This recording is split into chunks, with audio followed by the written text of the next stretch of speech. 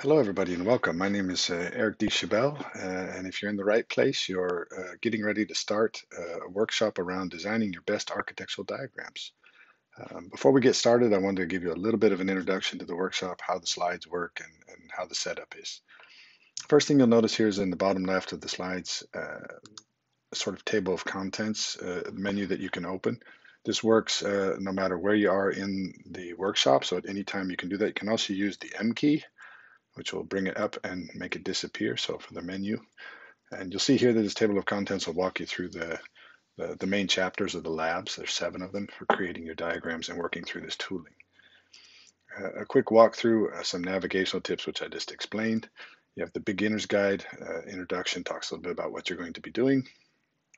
And then you'll see we have lab 1, 2, 3, and you're going to walk through creating, first exploring the tooling, looking at the asset library, creating high-level logical diagrams, exporting, importing diagrams, creating schematic diagrams, and so on.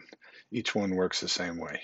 If there's ever at any time any questions, each one of the labs will end also with the ability to contact us with anything you're interested in. And when you click on the very first lab to get started, here it's going to open a new tab, and you'll immediately jump into using the actual browser.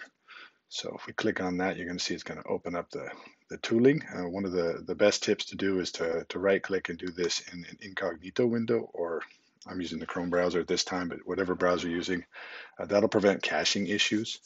It may or may not affect you. I tend to use it that way most of the time myself.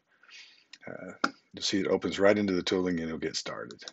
I wanted to share the tooling with the already completed steps you're going to work through. You see here you're going to be creating a logical diagram, a schematic diagram, and a detailed diagram.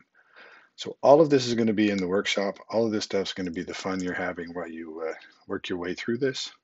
And I will be online to help you if needed. So please feel free to get started. And everything is browser-based. Everything's ready to go. And looking forward to your designing your best architectural diagrams.